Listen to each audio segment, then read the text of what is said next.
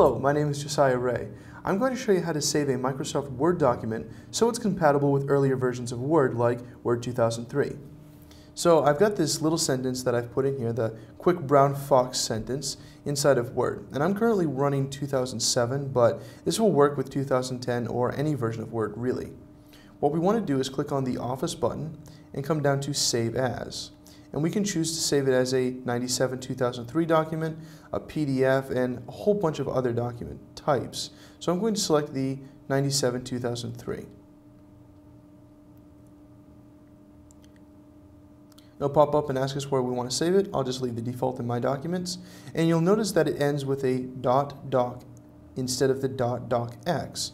And so this really kind of reinforces that this is going to be compatible with earlier versions of Word. So we'll say Save, and there you go. I hope you've enjoyed this short video on how to save Microsoft Word documents so they're compatible with Word 2003.